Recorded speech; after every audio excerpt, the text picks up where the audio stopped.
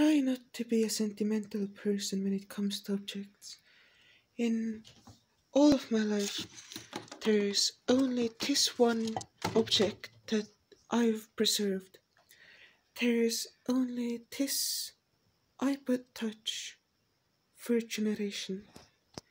Everything else I've let go or accepted as being transient. But this is an old iPod.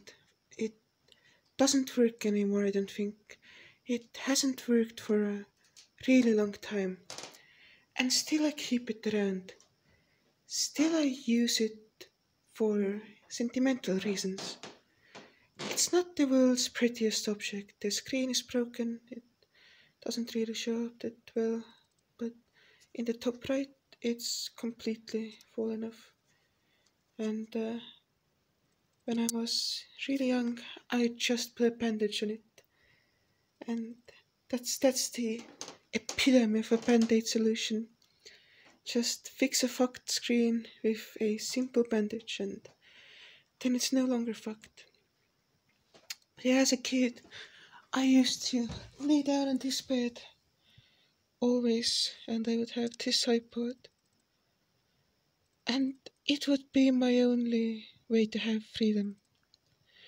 There's this boomer meme about how getting your car, right, is what freedom really means, right? There's this meme that if you have a car, right, then you can travel and see the world and experience control over your own destiny, right? But, oh fuck. When I was a kid, that was the least of my concerns. What I wanted to explore was the internet. And that iPod was my only unrestricted way to do so. Because I only had a very limited amount of time that I was allowed to use the computer for on a daily basis. This meant that if I wanted to use the internet beyond the heavily limited time, I would have to use my iPod. Now, I don't have any of my old implements here, I don't think.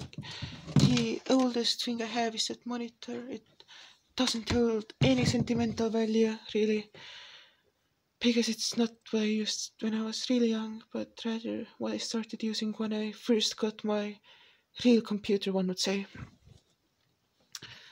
But yeah, my iPod Touch was, for a really long time, the only way I could use the internet in a somewhat free way. Now, it still had restrictions on it. My parents discovered they had been looking at porn, so they put restrictions on all of my electronic devices. Not that I couldn't circumvent that, it was trivially easy to do so, especially because I was always really tech literate from the moment I was allowed to use technology. I never really had a period where I had to adapt to technology. It always came intuitively to me. So even when restricted, when I was a bit older, that type of touch was freedom for me. And to this day, since freedom is the most important thing in my entire life, I keep it around. I keep it here on my table while I go online, I experience the internet, I talk to my friends on the computer, I make art. No matter what I do, my iPod Touch, the one tiny ember of liberty I had as a kid, is just sitting there on my table. And it's a really important object for me. It's a really important memory. This could be really obvious to everyone in the Toads Might audience, but I feel like I need to go over it to make my next point. So, in the 90s, modernity transitioned into post-modernity, right? Before the 90s, you had these youth movements, like there was a perpetual youth movement. In the 60s, 70s, 80s, right? People went to university, they learned all of these cool socialist progressive ideas, they started protesting, they started making their voice heard. So there was this permanent revolution where the college students were always these progressive icons, right? They were bringing like real change to society. They made their voice heard, and they had like this tendency to propagate social change in this really interesting way. And there was obviously a reactionary pushback, right, where old people were like, no, here's why we do it the way we do it, right? Look, we're not gonna be socialists, we're not gonna be progressive. But there was this like dialogue, right? It wasn't a performance. I mean, to an extent it was a performance, but the intent on every side was to decide the direction where society has to go. In the 90s, Capital realized that they could sell rebellion, right? Because it wasn't like young people actually wanted to change things necessarily. They just wanted to feel like they were a part of something that was changing the world. So in the 90s, we had things like the alternative rock movement, and it had organic and authentic elements like Kurt Cobain in it, but generally it was just Capital commercializing the grunge aesthetic, or Capital commercializing metal music, and so on and so on. So the organic youth movements got replaced by this commercialized, not inauthentic, but inorganic youth movement. There was no revolutionary element to it, even though that still formed like the backdrop to it. Like it was like, oh, we're atheists, we have these like socialist tendencies, but there was no ideological goal, there was no social consistency to it.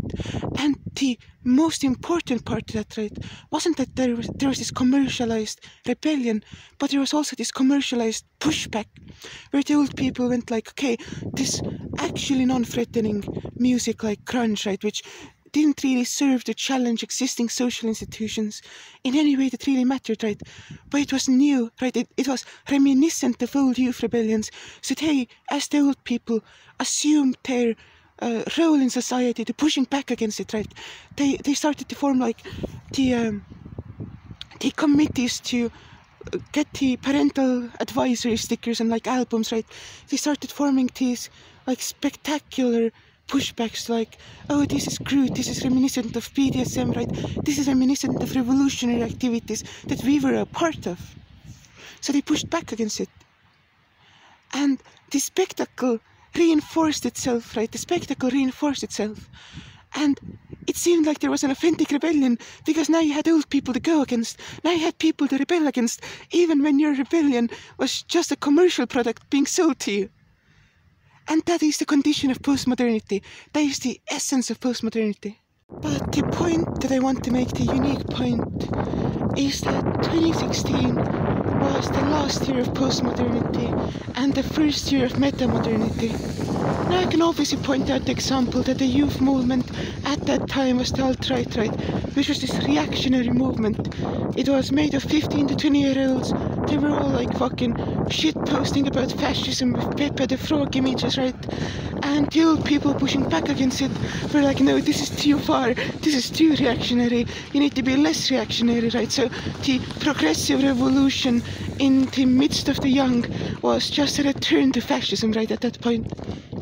But that, to me, isn't really a powerful example, right, because you can explain that by other theories. To me, the more powerful example is the humble white monster, right? The white monster. What is the ideology of this can, right? It's nothing. It's a marketable product. It's a completely white can of Monster. It has a text behind it, right? It has advertising materials, but in essence, it's nothing, right? It's just a way to consume caffeine in a can with the least features possible for a Monster Energy, right? And yet, the white monster is the symbol of subculture, right? It's not just a subculture. It's not like, oh, you're a part of this subculture, okay, we just ironically appropriated white monster. No, if you are a part of the alt-right, you drink white monster. If you're a gamer, you drink white monster. If you're a goth, you drink white monster. If you're a part of any subculture, you drink white monster, right? Or even if you don't drink white monster, you're surrounded by the people who do, and you're surrounded by organic propaganda for the favor of white monster, right? How did this happen, right? So let's go back, look through history at symbols, right? In the age of modernity, the age of modernism, right? It challenged these classical notions of what is high class, right? So they took, like, the best example is like the Campbell soup cans, right? Where the artist, whose name I forget because I'm really bad at names, looked at his Campbell cans, right? And went like, look, there's beauty in this, right? This object is relevant to people's everyday lives, right? So there's some value in here. And the designs on the cans look cool, and each flavor has a slightly different design. So if I paint all of them, I can like let people see the beauty in this, right? And challenge the classical notion that beauty can only be found in like some profound aesthetic removed from people's everyday lives, right? Then in postmodernity, right, nothing like that existed. It was, okay, if you buy the right product, then you're buying progress, right? Where billionaires became like charitable socialists, right? And there were like these charity lines like, oh, if you buy this pink thing, you're helping breast cancer. Or if you buy this red thing, you're fighting global hunger, right? It was this consumption of charity, right? Where charity and contributing to society became a commercialized product that could be sold to people. So the rebellion, right, was just participating in capitalism, right, to an extent or other. Like, you had to buy the right albums to be a rebel and revolutionary, right? You had to just buy the right clothes. It was all a fucking clusterfuck. It was just capital extending its fucking slimy, infinite tentacles into rebellion. But now the symbol of rebellion is a capital object with no meaning, right? It's a white monster energy. It's just an object that looks slightly interesting. And yet, it is a symbol of rebellion. It is a capitalist object that makes no claims.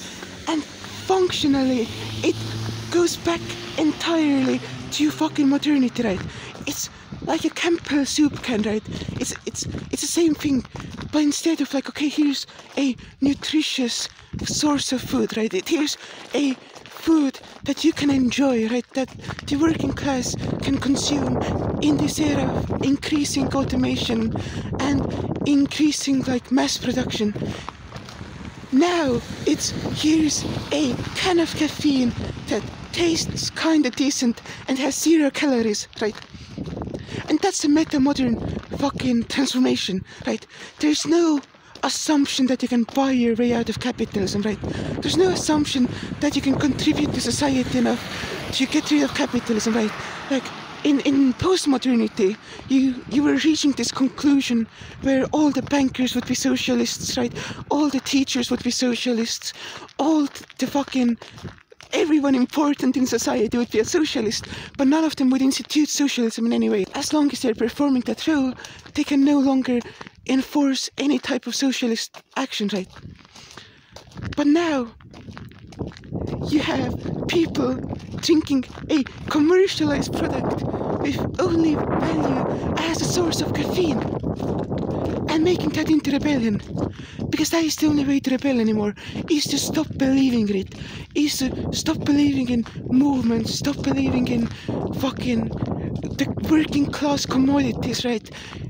And just embrace this disdainful nihilism and revolutionize a fucking can of monster energy. And I do it too, and it's fucking epic. What is a revolutionary in metamodernity? How do you start challenging the status quo? How do you start instituting social change? And the only answer that we have under the current conditions is to just want as little as possible, right? Which is basically the ethos of the need, right? Because the need doesn't want a good job, right? The need doesn't want a fucking family, right? What the need wants is to be left alone and to be able to stay in their room for as long as humanly possible. And that is the meta-modern revolutionary.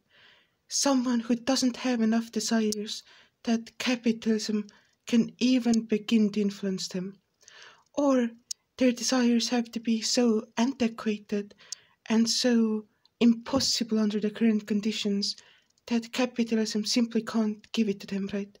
So your desires could be having a household where only one person has to work, right?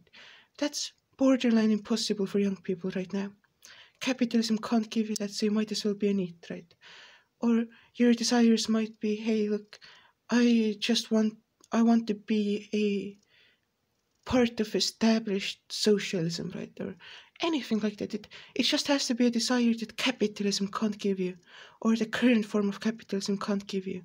It has to be a desire that is in contradiction to society.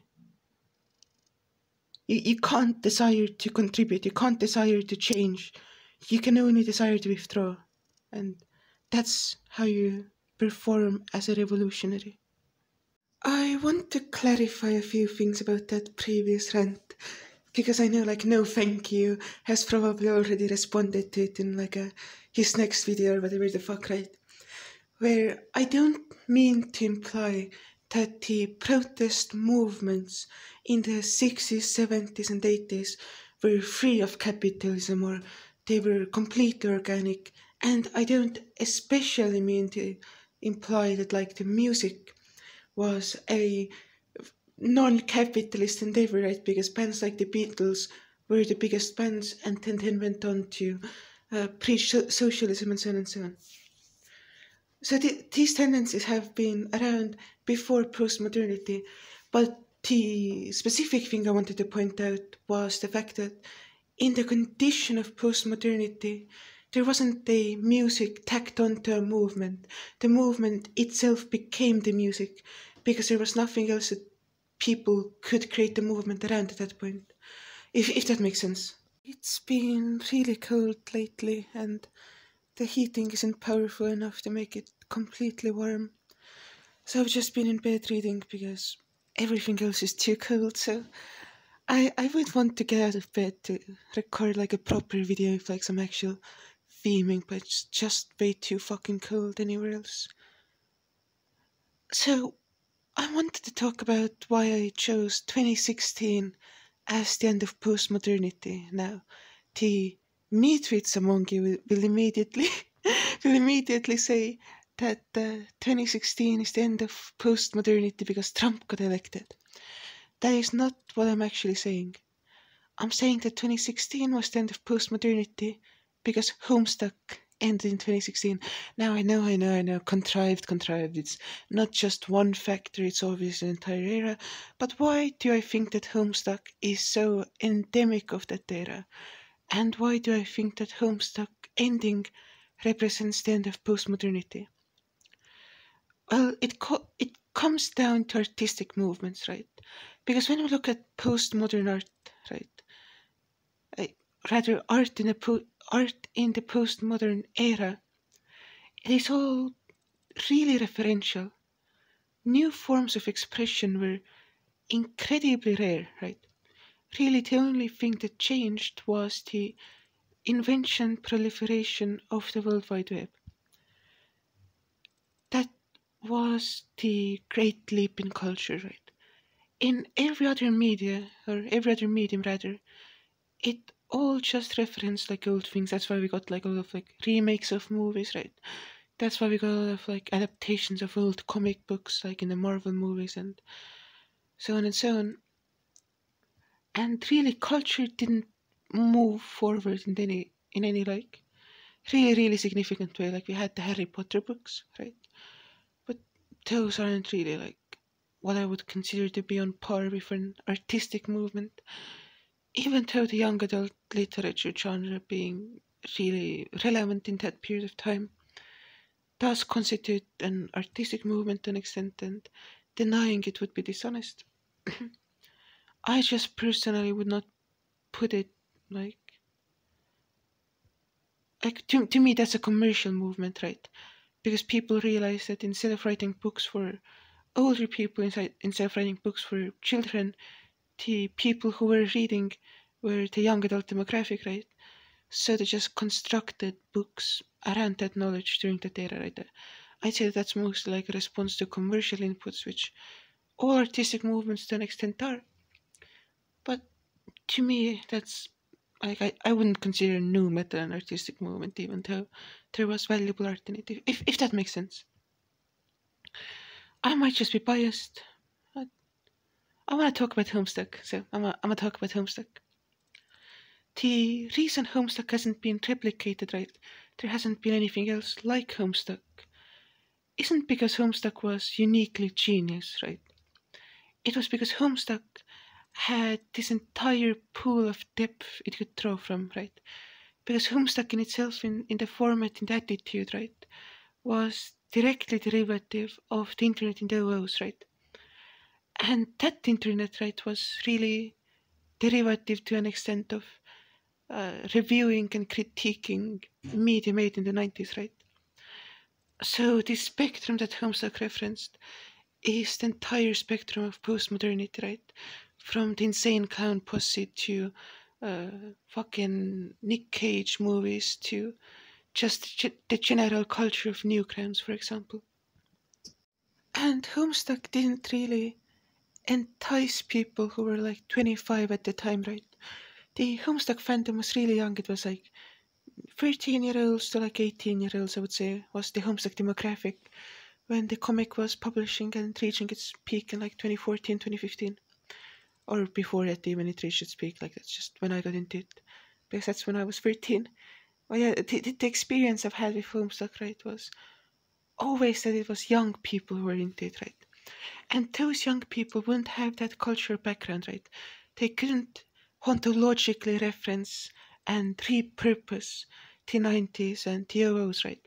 Because their cultural framework started with Homestuck, and Homestuck introduced them to the entire spectrum of postmodernity, right? And to an extent, a similar thing happened with like internet underground hip hop, but that's not my area of expertise. That's like Princess Plunderphonic's area of expertise, right? That's I can't really comment on that, but I know there was a similar trend with that too.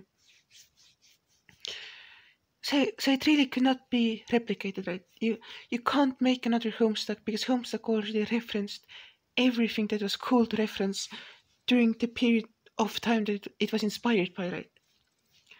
And what new culture has been created that you can reference in that format, right? Because Homestuck was mainly about using a new format to its full potential, right? Because Homestuck used the format of a webcomic and of flash animations and of community projects which weren't possible before, right? And it just fully utilized all of those new elements, right? That it could. So it's inherently unreproducible. You could make a Homestuck in a different medium with different themes, right? But at that point, it's not even Homestuck. At that point, it's a completely different thing. Like, I mean, for example, like if you listen to Plunder's albums, like various like fucking light autism, for example, right? You can see all of this influence from like the OO's hip hop scene, right? And the really tense hip hop music. But it's not really like it's not a Homestuck because it uses the medium of the mixtape, right? It uses the medium of music. And even though it has the same sort of referential background, right? It's not this like wide-reaching epic that Homestuck is, right? And the thing with Homestuck that makes it unique is that this type of referential and reconstructive artistry is impossible in other formats, right? Because if you because like a webcomic isn't a book, right? Because the role of a book, right, like what I'm reading right now, isn't to give you an experience inherently, right? The role of a book, as in pure text, right, is to make you format and focus your thoughts in a particular pattern, right? Like when you're reading a fiction book and you don't have aphantasia like I have, you're seeing like images and you're imagining faces and you're imagining voices and sounds, right? It's not like you're going through a form of storytelling that's outside you, but rather you're going through a form of storytelling that's creating things inside you, right? But like with a webcomic, since there are images, right? Since there's and in Homestuck's case especially, you're reading chat logs. That's not something you can really create within yourself, right? That's you're reading text that's supposed to be text for most of the duration, right? Like there's no voice that the characters are hearing, right? The characters are reading text similar to you, and the images are what's happening, right? And unlike a comic book where it's your responsibility to map out emotion in your head, Homestuck can heavily use GIFs, right, and flash animations, so Homestuck can animate itself for you, right? So it's something that is external to you, so it can get away with references, because if you were reading a book, you would have to reconstruct the references within yourself.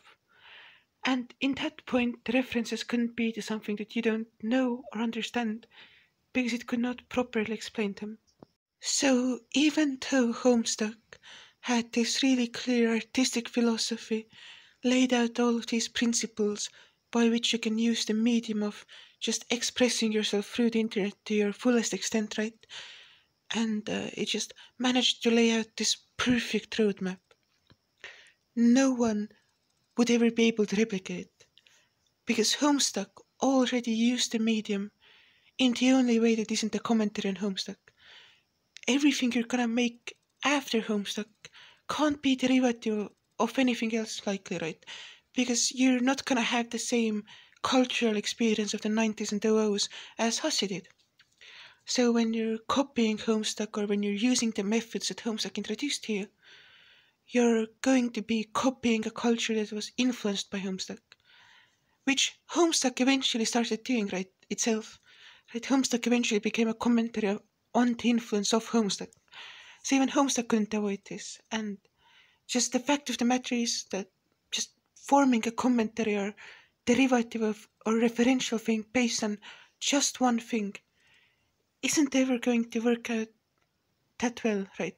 And creating your own original ideas to make for a completely new original thing is never going to be able to reach the scale that Homestuck was able to reach. Because there's an element of cultural consciousness, right? And there's an element of not only relatability, but rather a degree to which people can keep up with an idea, right?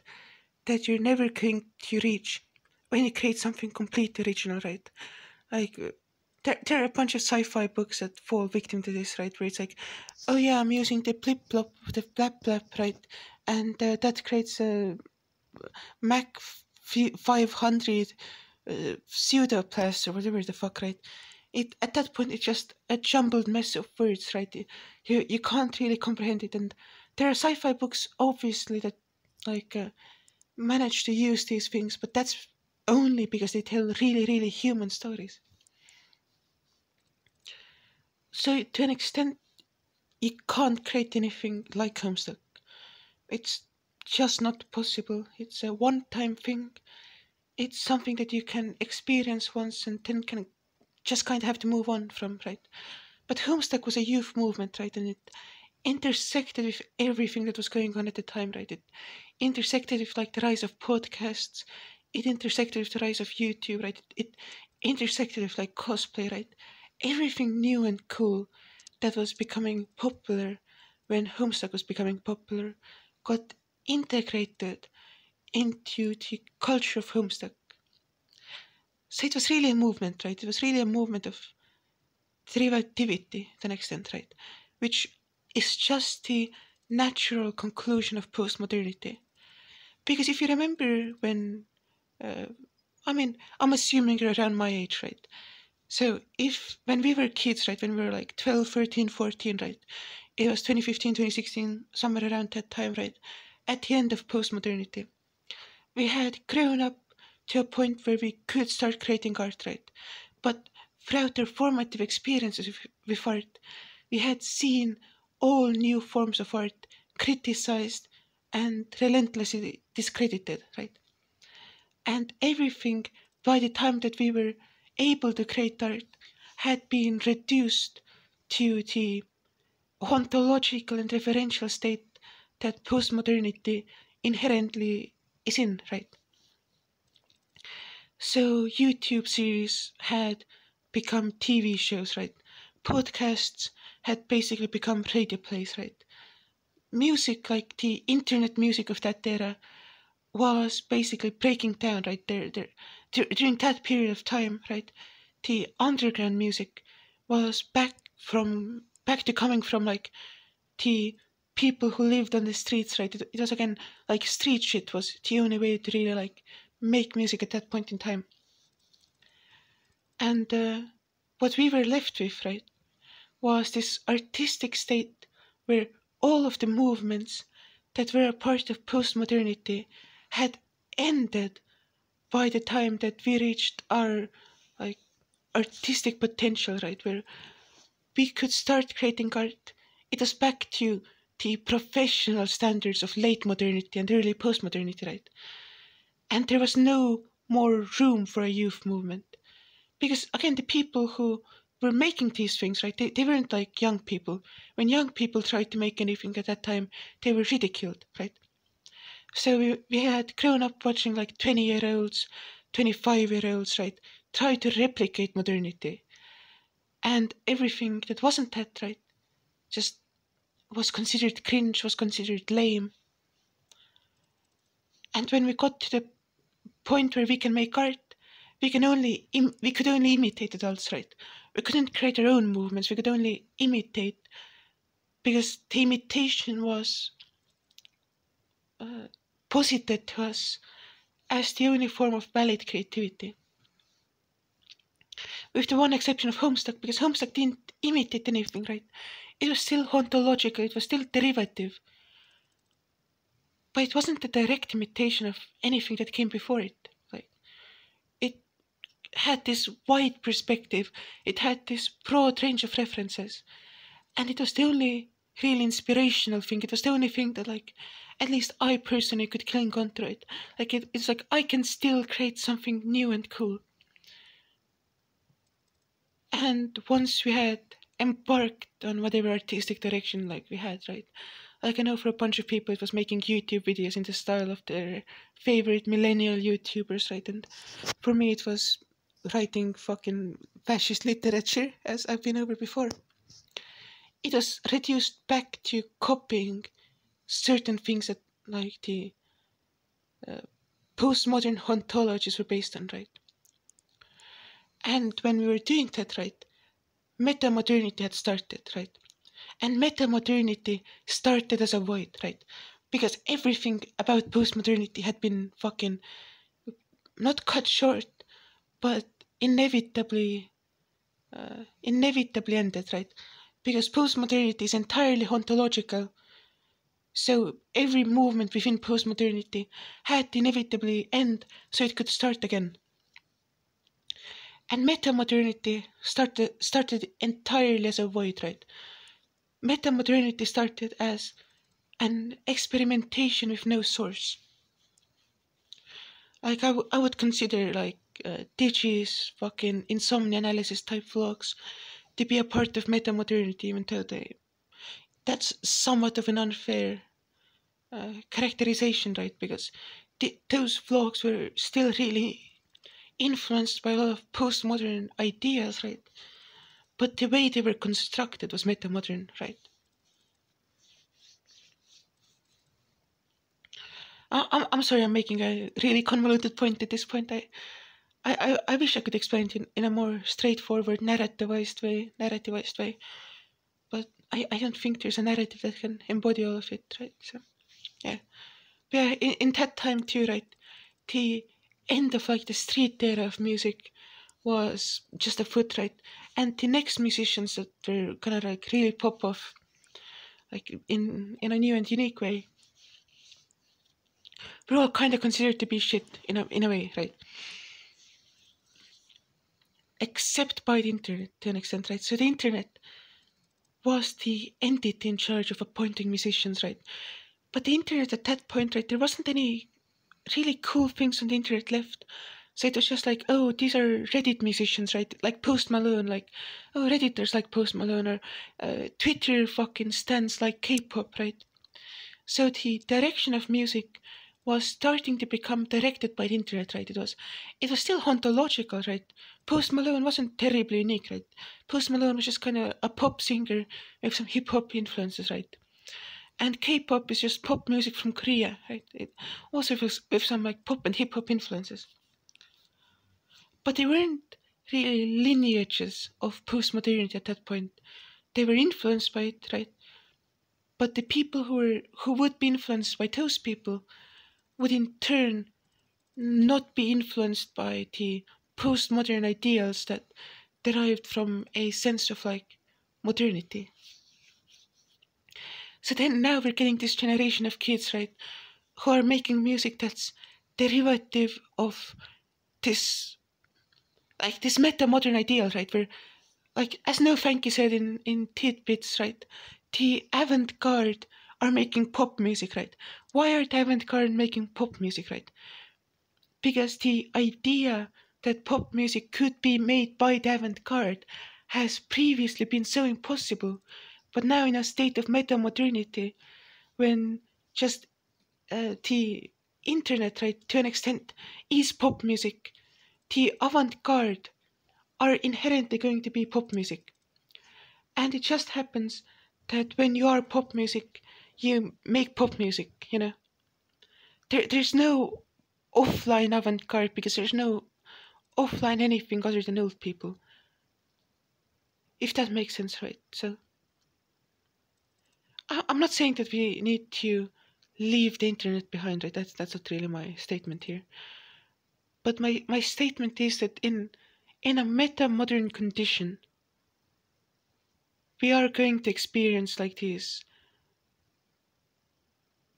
fundament. I don't want to say like a fundamental return to modernity, right? I don't want to say that we're going to return to modernity, but the icons of modernity will be twisted in a way that postmodernism never could, right? Because even though postmodernism can deconstruct, right, it can't really just sincerely create icons. So someone like O.S. Quinn, right, isn't like a postmodern Katy Perry, but it's more like a modern Beatles, right?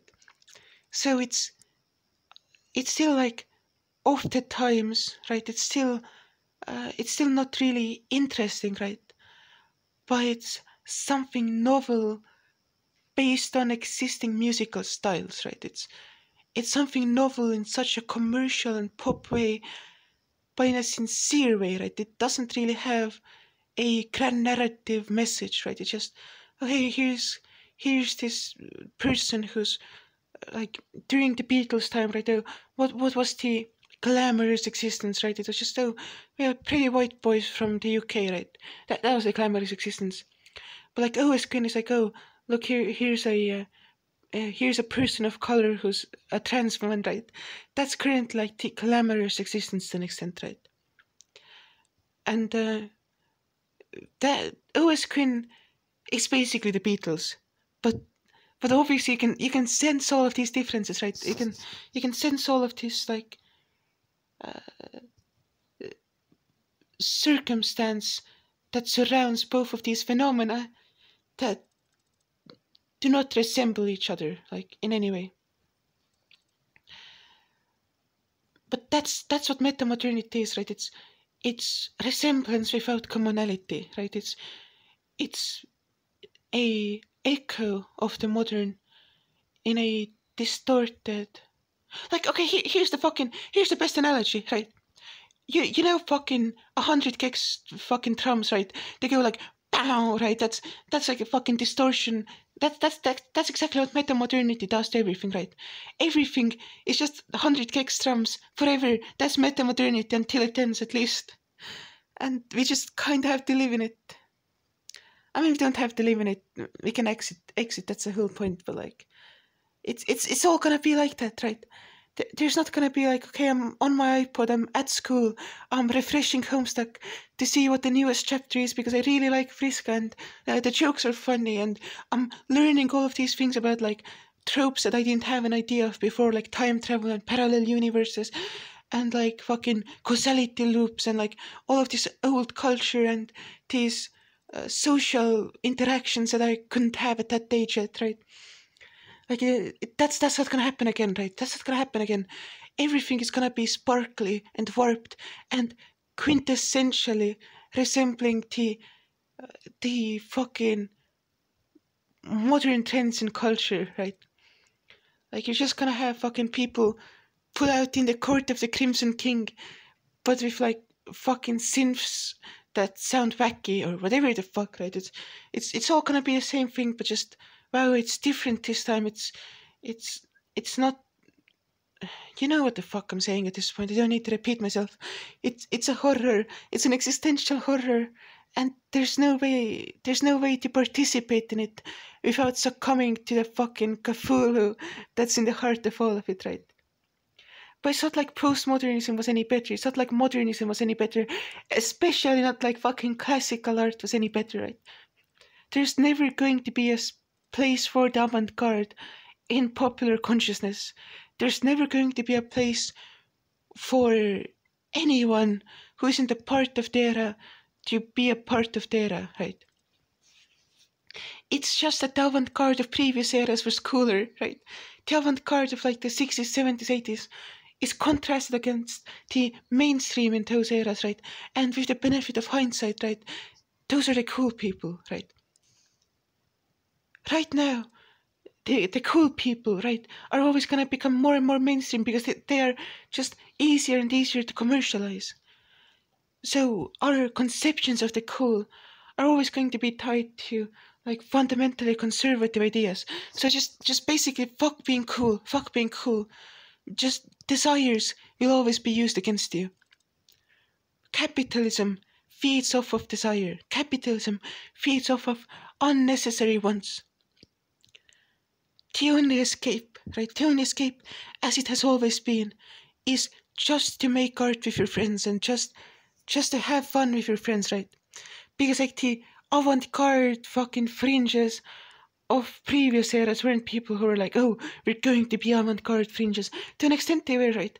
Because they hated like the conventional culture that was considered respectable, right?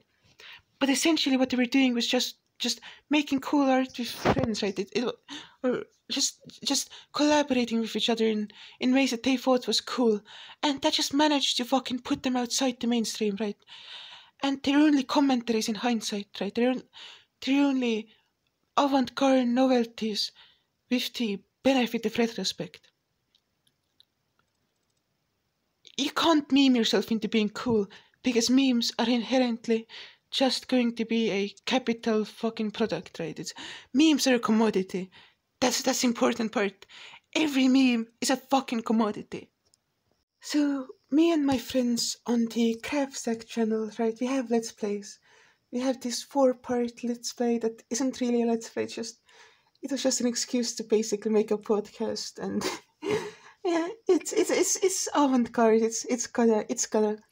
Then we had this Twilight Princess Let's Play that had a pretty long runtime, and it's been fun, right? I've made a few Let's Plays on my own, right? I made my OSRS Let's Play that had to be killed because it just didn't work out. I wasn't having fun with it, right? I hadn't really, yeah, here. So I had my OSRS Let's Play here when the Trailblazer League was going on because I thought it would be fun. It wasn't.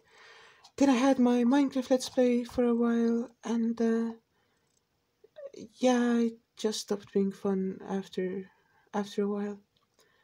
It's still one of my favorite things I've ever made. I think it's a great Let's Play. It's just not something I could have fun with alone anymore. Like I might make a second Minecraft Let's Play at some point, but it would have to be with someone else. It couldn't just be something I do alone. But yeah, I've made Let's Plays, I've been a part of Let's Plays, and ultimately, I love Let's Plays, right? My favorite genre of YouTube video, like, no offense to any of my friends, right? But my favorite genre of YouTube video, right? Absolutely, by far, isn't the Tenpa vlog, right? Because I love Tenpa vlogs artistically, right? I respect them more than anything else. But when it comes to what I want to watch, it's fucking OSRS Let's Plays, right? And OSRS Let's Plays are an example of one of the few types of Let's Plays that can still survive and prosper to an extent, right? Like Game Crumb style Let's Plays, where it's just like about the comedy, not really about the game, can survive, right? Have survived, but they're a niche product now. They're something people like making more than people like watching. Because remember back when Let's Plays were like first becoming things, and like the old people were like, oh, why would you want to watch a Let's Play when you could play a game, right? Where the fact of the matter is that we were kids, we couldn't have every game. So we wanted to watch Let's Plays of games that we couldn't play, right? I watched like a Super Mario Sunshine Let's Play from start to finish because I couldn't play Super Mario Sunshine, right? There was no way to play Super Mario Sunshine for me, right? I would need a console, I would need to buy the game. So my best option was just watch a Let's Play, and the same applied to most games. But the exceptions that have survived to this point, right, are Let's Plays of sandbox games, right? Like when you look back at like early Yogscast videos, they're fucking terrible. Like they're not offensive, right? They're not boring, but just they don't really take advantage of Minecraft, right? When you look at later Yogscast Let's Plays, like Shadow of Israfel, I think maybe the Shadow of Israfel came first. I don't fucking know. But they did a lot of really cool things with the Minecraft Let's Play, right? Eventually. But from that, right, we have things like the Hermitcraft Let's Play, right? Which is one of the biggest Let's Plays of all fucking time now, right? It's just this fucking insane Let's Play, right? Because these are not demonstrations of a game, but demonstrations of your own creativity within a game. And the same applies to OSRS Let's Plays, right? Because OSRS, even though it's an MMO, right? Even though it's supposed to be like an RPG, it's a sandbox game, right? There are an infinite amount of ways you can approach it. And the Let's Plays that people really love isn't just, oh, I'm gonna play the game the normal way. People like the Let's Plays that take like a unique twist on the game. Now, there is an exception, right, which is the playing RuneScape properly series, right, which was really popular, right, and which didn't have any gimmicks, but it was the only Let's Play of its kind, right, and even though it didn't have any gimmicks, right, other than playing RuneScape properly, what ended up happening is that the route this person took of just playing the normal game was really interesting and unique, right? Like, for example, he used one of the best moneymakers in the entire game, which is selling services in Barbarian Assault, which is a minigame. People don't really like it, so they pay hundreds of millions, so other people would basically carry them, right? And that's how he made a lot of his money through his Let's Plays. Let's Play, rather. And that's why that was appealing. That's why that was so popular, because that was unique. When everyone else was unique, he just made a normal account and managed to make that unique, right? And I mean, there are other series that are more normal, I guess. Like this is a decent Let's Play, right? It's free to play the main and then free to play the max, right? But this has a really clear appeal, right? Where free to play players can like start watching it. Like it has that appeal, like, oh, how they make it out of free to play, because you can earn your way to the members fucking part of the game, and it's really tedious and annoying, right? But the best way to do it is basically just like all the best ways are exemplified in this series, right? So it's like it's half a guide, half a YouTube series, and that's why this series was like somewhat successful. And then there's also like Paint to Main, which is one of the most iconic RuneScape YouTube series, right? But this was kind of the first of its kind. Like, no one, EVscape was kind of a visionary when it came to RuneScape Progress series, right? No one else had really made a series quite like his when he made it. And that's why he could get away with it, right? Like, there were Iron Man series before EVscape, right? They were really good series, but like, the type of theatricality, right, or the type of storytelling was kind of pioneered by Eviscape in a lot of ways, right? It's like he's not like an OG, he's not an original. But I think people don't put enough respect on his name because he's been kind of cringe recently, right? He hasn't really made anything that special, right? But like, it's not a coincidence that people who make RuneScape videos love Eviscape, right? He's kind of like fucking like MF Doom, but way less good. Like he's your favorite RuneScape video creator's favorite RuneScape video creator, kind of. If that makes sense. Except he wasn't ever that cute. Like yeah. Anyway, putting all that shit aside, the part I wanted to talk about before going on this fucking long rant was the hauntology of OSR's YouTube series, because I've been on a hauntology wave recently. I've been dabbling in some hauntologies, right? I've been thinking about hauntologies, and RuneScape YouTube is just pure hauntology, right? Because when Let's Plays were happening, right, when the Let's Play like genre was taking place, right, there wasn't a real RuneScape Let's Play genre, right?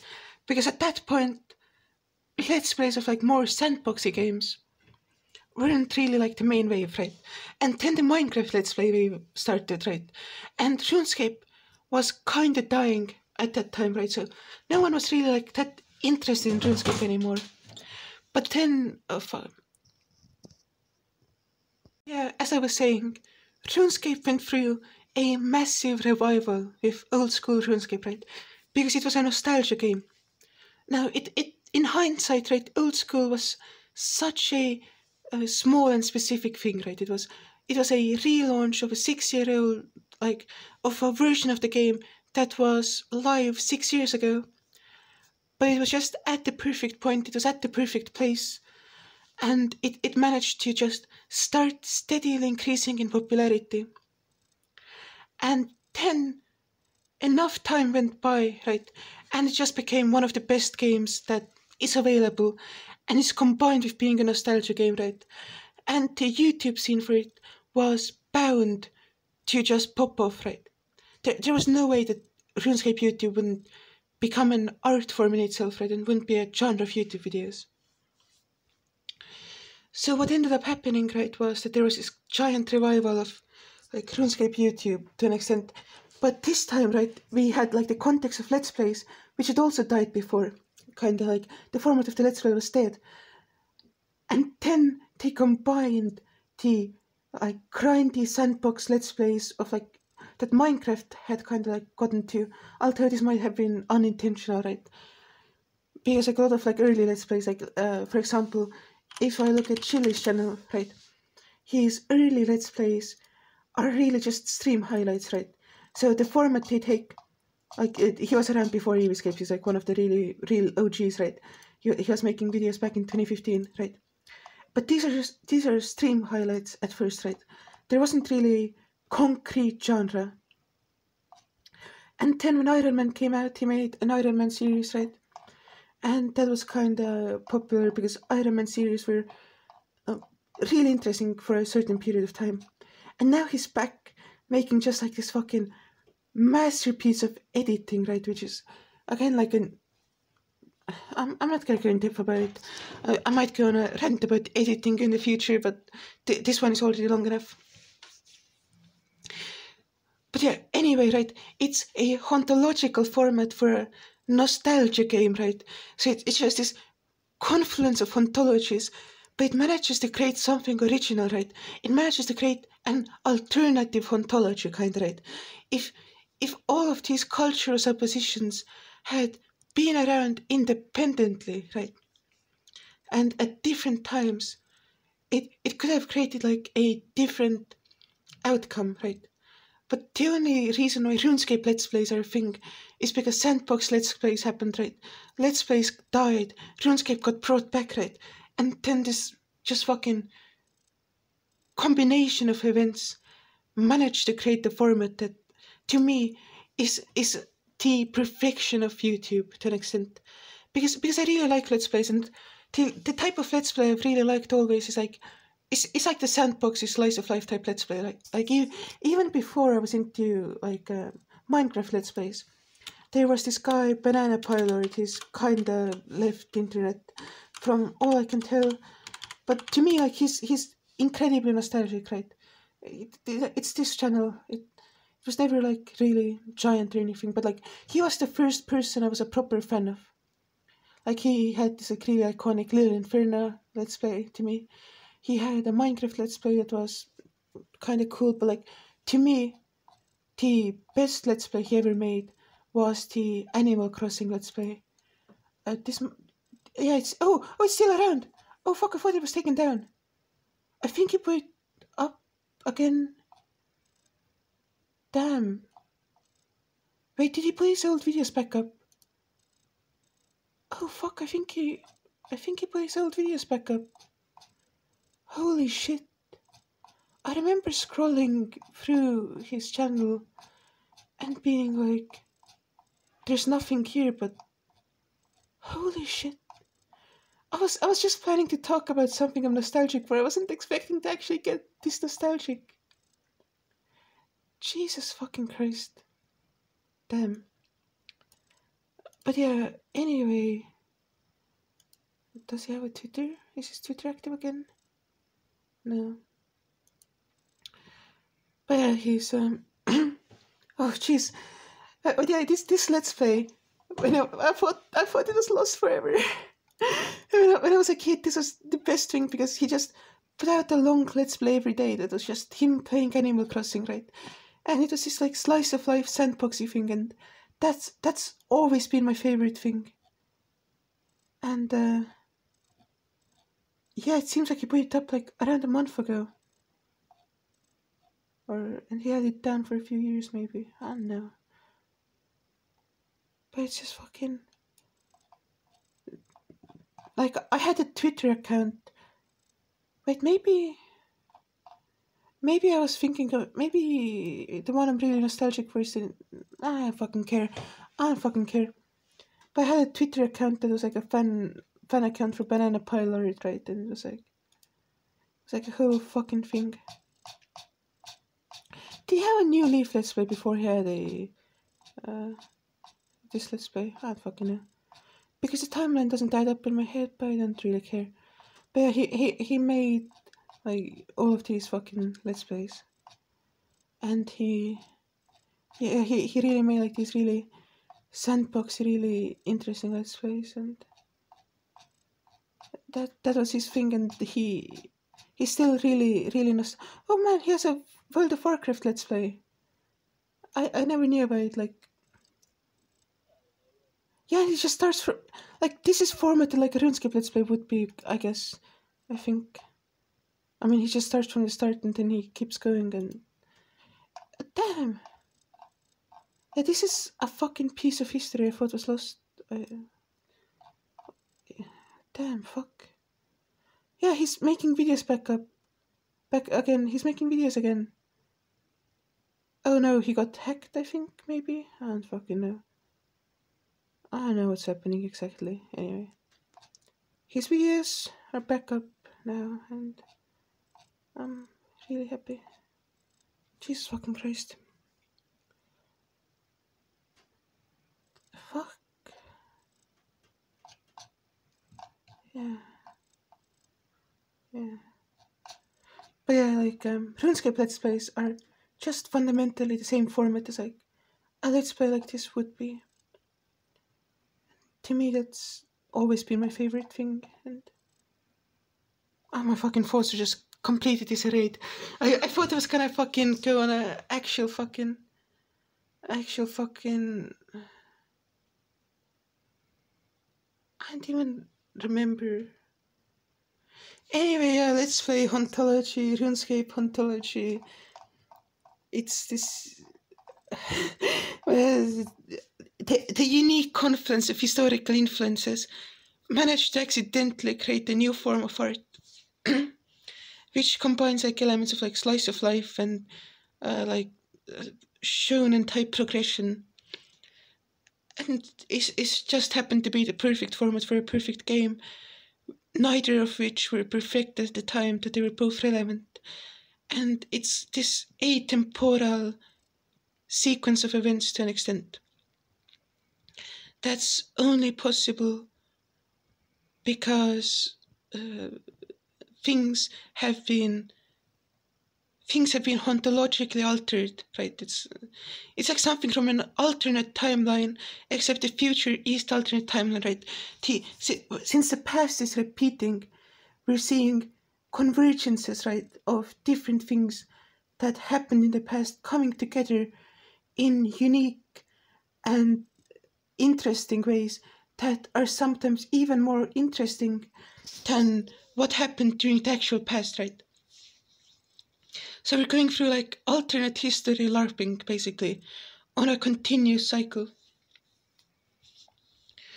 And it's all just going to result in just future, like for example, if you've noticed, like the term flaming is coming back in like full force, right? It was like kind of like a boomer thing to say for a while.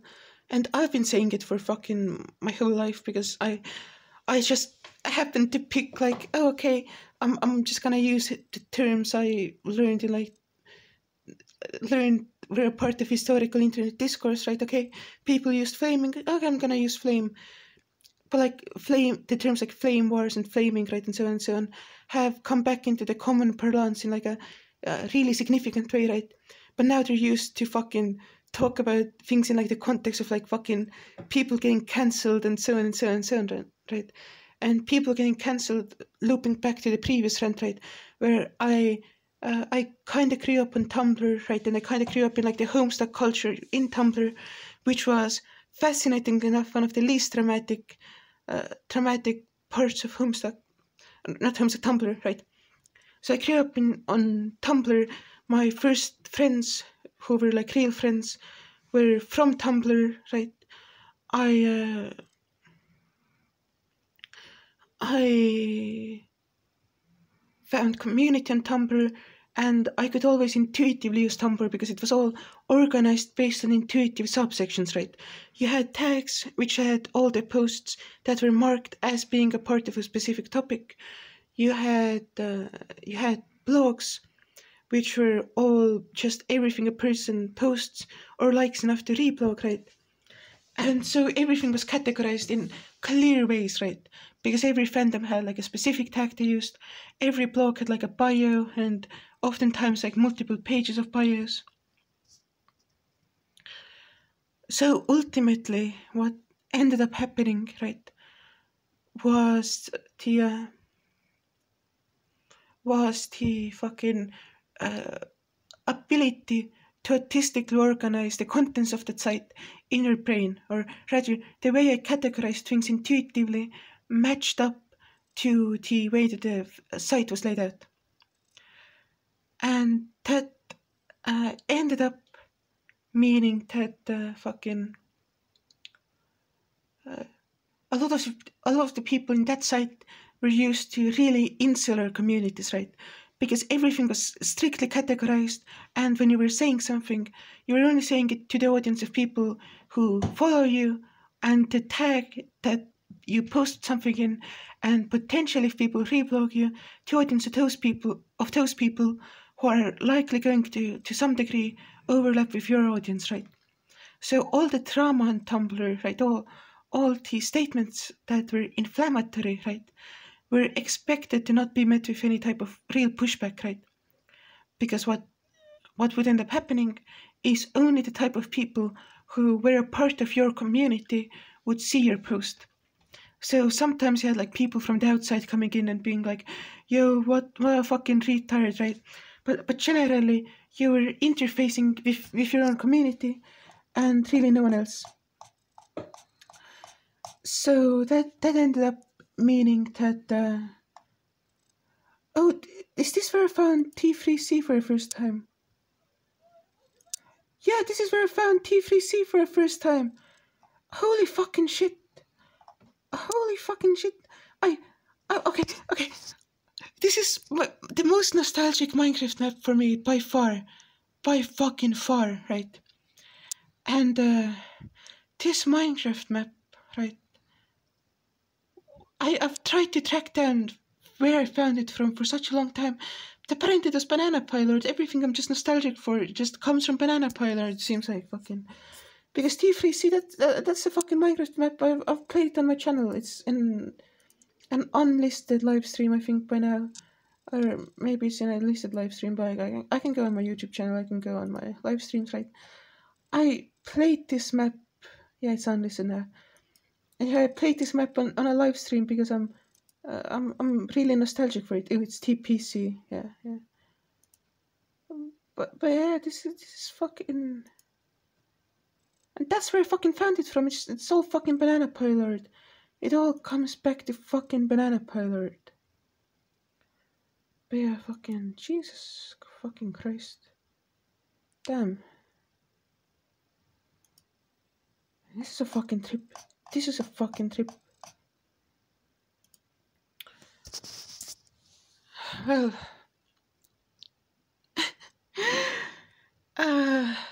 What the fuck was I saying again? Oh, fucking. Okay, before I get to anything, right? You know how I went on a fucking tangent, how I introduced this video by talking about my fucking iPod? You know where I watch this guy's videos on, right? It's this fucking. I used to lay in that bed, right? I used to have my iPod Touch with me, right? And I used to just fucking watch this guy's videos in secret because if my parents didn't like me using fucking electronic devices. The fucking hell. Fuck. But yeah. Anyway, I had this entire video planned out. I was like, I'm gonna make a planned out fucking video. It's gonna be like fucking. It's got. I rehearsed things, right? I didn't fucking rehearse things, but I rehearsed things, and now I'm suddenly fucking overwhelmed with nostalgia out of literally nowhere. But yeah, so when the people from Tumblr migrated away from Tumblr, right, they acted as if the people they were talking to, right, were still the people who wanted to see what they're saying, right? So they still acted in like these inflammatory, annoying ways, except, right, now they're reacting that way towards the entire world and not just the audience who wanted to see them, right? And like fucking hell. But yeah, fucking, and this has caused like all of the fucking problems in the current evolution of like internet culture, because Tumblr itself was like somewhat performative in the way it was laid out, right? Tumblr, like when people on Tumblr dramatized things, right, you were expected to automatically believe them, except when they were revealed to be frauds, which happened constantly. And that was this shocking drama every time, when most of the time there were like really, really clear warning signs there for absolutely everything that would happen, right? So that culture of like dramatization then spread out to fucking the rest of the internet, right? When Tumblr died and people from Tumblr migrated to everywhere else, right? And now you have this like spectacle that's been built, right? We're supposed to dramatize things, but not for insular communities, but for the entire world. And this is a really easy meme for people to fall for, right? This is a really easy meme to believe, because when you dramatize things, right, what ends up happening is that you create like these really compelling narratives, because that's the appeal of dramatization, is you're creating really compelling narratives with heroes, with villains, right? And you have this really really involved, really in-depth overview, right, of everything that's happening in this like really traumatized way, right? These are like the drama channels, right? These are like the fucking Twitter types, right? It's all this really heavy fucking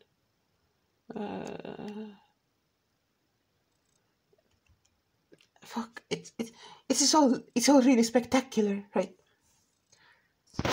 And that culture made sense when it came to just saying things that they're inter-community drama, right? But trying to solve the entire world's problems by fucking being like, yeah, fucking, you're problematic, and here's why. I'm gonna start fucking doxing you, right? Like that only makes sense when it's all people who are on the same page, right? It's still shitty, it's still awful, but it has some type of strategy that applies to it.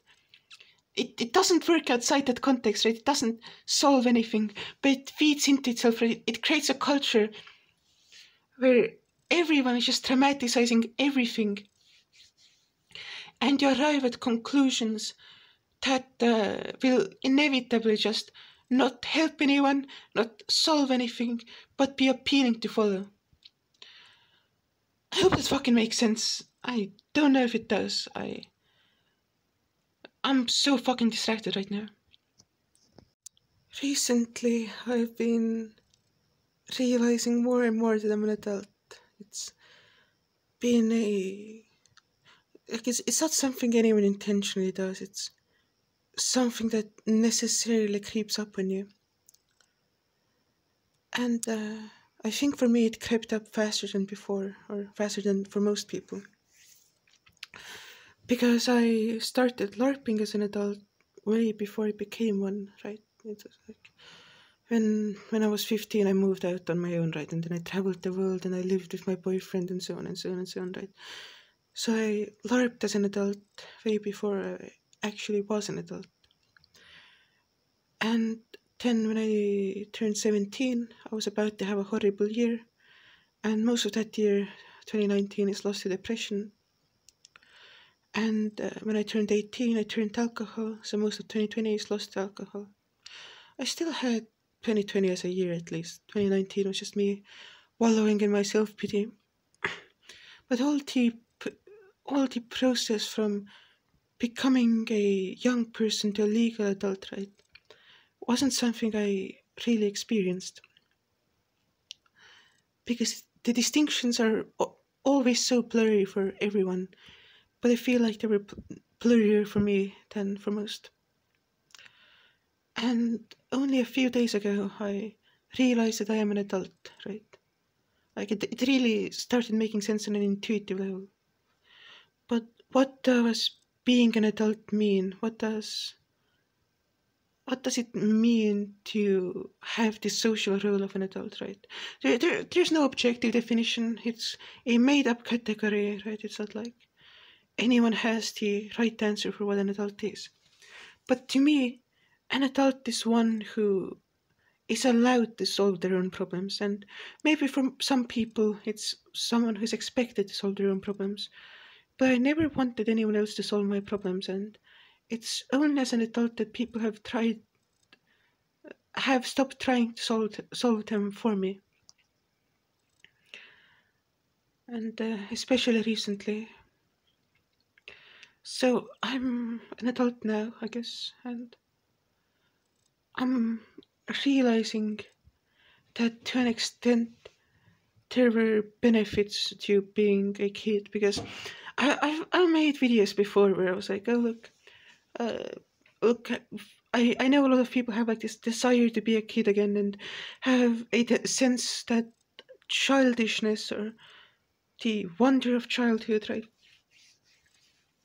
was something that they really appreciated, right, and it was something that they really want to return to. But I never had any desire like that because like I never viewed the world in like a naive way even as a kid, right? I didn't think that people were there for my benefit even when they were, but I was always really unusually cynical. So being a kid just felt like oppression to me, just constant non-stop oppression, and the only things I had to look forward to were growing up, and the only things that I really appreciated was when people treated me like an adult. But there's an extent to which the novelty you get the experience is really decreased when you're an adult, right? And for me, this has been happening for a really long time. Like everything I like right now, I'm a huge fan, right? And I'm obsessed with are things I liked as a kid, right? Like RuneScape, fucking YouTube, fucking all of this, right? Has just been a constant thing. Like the games I play are most the games I played as a kid, right? Like the Binding of Isaac, for example. I'm really into now. There are some exceptions, right? There are some exceptions like Hollow Knight and Bloodborne and so on and so on, right? But like they're very few and far between, right? Like when I got into Digi, that was a novel experience, but like it wasn't as life changing for me as it was for a lot of other people. But now I'm an adult, and that's just the reality. And the younger you are, right, also, the easier it is to judge people for, hey, why don't you like the new thing, right? Why are you listening to old music from when you were young, right? Why are you so attached to these things that existed when you were young, right? And I'm already that, right? I don't really care for anything new, right? I'm not really in tune with like, oh, fucking any contemporary culture. And to me I thought, oh, I never was, right? That's just a feature of me, right? I'm not I'm not hip with the kids. I was never hip with the kids. But what I don't realize that when I was a kid, right, when I was growing up, it was hip not to be hip with the kids. It was really hip to just LARP as a millennial or LARP as a boomer, right? That was what everyone was doing, right? And I wasn't unique in any way for doing it.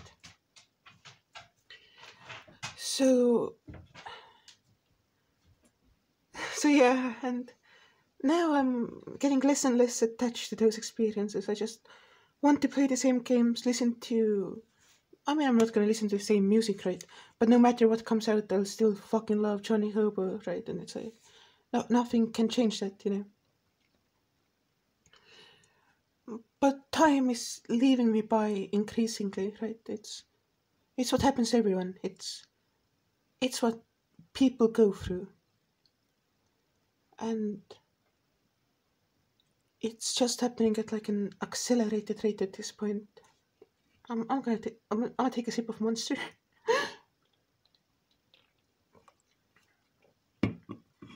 Yeah, I ran out of caffeine pills, and the store closes later than the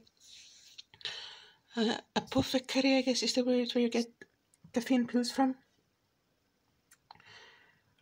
So yeah, I'm getting more and more attached to Tilde. I'm getting more and more attached to the way the world was when I was a kid, right?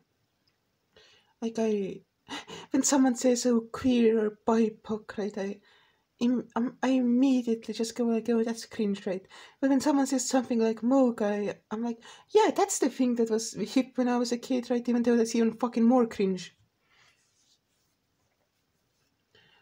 And it's just that that's just how it goes, right? That's just how it goes, and it's just like you don't want to be like, oh, I'm born in the wrong generation, right? But like the time where I was born was so actively repressive to any new forms of expression, and I guess to an extent, right now the world is still really repressive to new forms of expression, but not to the same degree, right? And there was never really an opportunity for me to escape hauntologies, right? Nothing presented like an alternative, and any alternative was actively derided, right? Anything new was automatically bad at that point because people were going through their own nostalgia, right? And those were the people with voices online because no one my age was just fucking like posting online, right? And no one offline was cool, you know, so. I can never get like a different perspective. Like, I really like I Love It the song, right? And I liked all the fucking cheesy fucking pop music type shit, right? But then people were like, "Oh, that's fucking cringe. That's fucking cringe," because the people around me were like, "Oh, yeah, I'm a boomer larper like everyone else," and I was like, "Oh, that has to be cringe, even though that's a good song. It's just a fucking good song."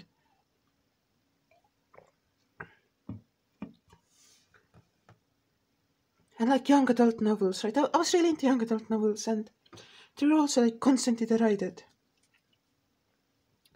So I felt wrong for liking them, because oh, you have to consume old books, right? You have to fucking do whatever. And now, as an adult, right? As an adult, I can go like, yeah, young adult novels, they're just a commercialized product that exploits the fact that no one is making like actually valuable literature. But when you're like fucking 12, you don't want to read valuable literature. You want to read, oh wow, Girl Revolution, Hunger Game, Wowie, right? You're not primed for valuable literature at that age. And I get it, right? Fucking when adults go like, oh wow, I like Harry Potter, that's my favorite thing. It's kind of cringy, but like, that's just what they grew up on, right? It's like fucking when old people go like, yo, have you seen Star Trek? That's what I grew up on. It's the best thing ever. It's the same fucking thing, except like that was just valued when we were kids, and like new stuff that wasn't valued. And we're probably gonna do the same thing to the next generation, right? Like when the next generation comes up with like, oh look, here's our new form of music, then we'll go like, oh, that's fucking cringe. Why doesn't it sound like 100 kicks? Whatever the fuck. Because it's all a destructive cycle. It's being a human and being a part of culture is just bad. But I'll never get to do it again to an extent, right? I'll never get to be a part of the new culture again. And there's something special with this like capitalistic novelty, you might say, right? Because even though it's capitalistic, it's still novel, right? Even though it's destructive, it's still something new. And I know for a fact that as time goes on by, I'm gonna get more and more stuck in the past. Even though I already am to a large extent. And there's a degree of like loneliness with that, right? Because when I was a kid, like I could share culture with everyone, right? I could share culture with people older than me, right? I could share culture with people young as old as me. There wasn't anyone really younger than me, right? There was, oh, you're a year younger, right? You're basically my age. But now there are like these fucking 14, 15-year-olds, right? Who have their own fucking cultures, and it's like fucking, I don't share that, I don't belong there, I'm not like a, I don't use Instagram. I have no idea how to use Instagram. Only normies my age used Instagram. Now everyone uses Instagram, right? I don't know how to use TikTok. I don't know how to use the implements that the young people use to fucking generate culture.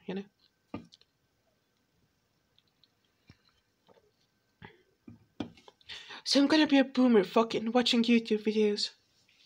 I'm just gonna fucking eventually, like, I already do it, right? But like, I'm just gonna keep perpetually going back to old YouTube videos and just watch it go. I have never seen these videos that were made fucking 8 years ago. I guess that's what I'm watching now. I'm just watching fucking videos made 8 years ago now. Because that's just how it fucking goes. Because YouTube is like, YouTube for Zoomers, like younger Zoomers, it's like fucking TV was for us when we were growing up. Like, yeah, some good programs are like, but we're not into TV, right? We're into YouTube. This is the cool new thing, and like the younger Zoomers will be like, oh yeah, YouTube, yeah, there are good videos on there, but like I'm into like Instagram or TikTok or whatever the fuck. Just a perpetual fucking cycle. It's a perpetual fucking cycle, and it's just all preserved in relics and artifacts, and like cyberspace. You know how Rome, right, is elevated above its like natural level because just over time roads got paved over again, right? Buildings got paved over, right? And now you can dig down in Rome and find like archaeological sites because it's all like preserved in like multiple layers. That's the fucking internet. Like they stopped doing it in real life, right? In real life now they just tear things down before they build something new, right? But on the internet, we have these fucking layers, right? That you can go down as much as you fucking want, and time has fucking completely stopped mattering. Like linear time was already like fucking under attack under postmodernism, but linear time doesn't even make sense anymore. Linear time, for all intents and purposes, doesn't exist anymore. And like, that's just the reality we live in. That's just the world that we're a part of. And you know, I'll fucking go to Time War. I'll fucking I'll fucking just exist outside of time. I don't fucking mind. I'll just have friends with me, you know, it's lonely, but you know, you fucking have friends, right? Oh, the young people, you can't relate to them. Who the fuck wants to be friends with a 12-year-old anyway? I'm a time warrior. I'm a time warrior, and I'm gonna invade the fucking current era with my fucking boomer Animal Crossing Let's Plays. Oh my. Okay, so this is going to be anticlimactic, right? Oh, this is the end of the fucking video. This was an anecdote that was supposed to flow somewhere in here, somewhere in this area, right? I was supposed to convey this anecdote. But since I got so fucking taken aback by just the fucking wave of nostalgia, which complete accident, right? Oh, this is, oh yeah, Toads, right? You have this video commenting on nostalgia, right? And then you just suddenly randomly get hit by nostalgia. It was an actual accident, I fucking swear. I'm not that good of an actor. I don't plan things out that well. But yeah, there was one thing I wanted to say more, which was which is when I was a kid, right? I also was making Let's Plays, right? But the issue is, it was really discouraged for kids to make Let's Plays. That's one of the parts I really wanted to get to, and it was like they suppressed the young people, whatever the fuck rant was going on.